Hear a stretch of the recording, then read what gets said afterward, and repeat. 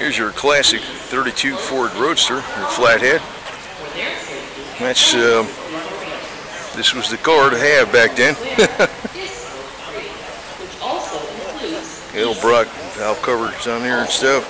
It's got the aluminum radiator with the electric fan, which is very smart.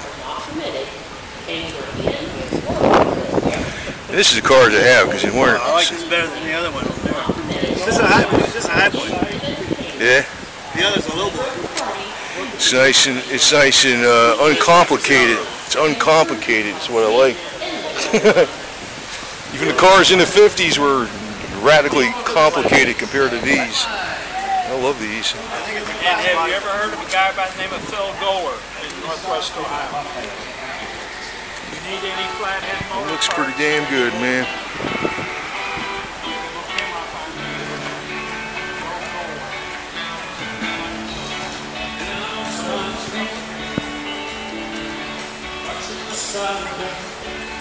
I ain't sure what those things are for. There's 4 of them up there, that's all I know. Interesting.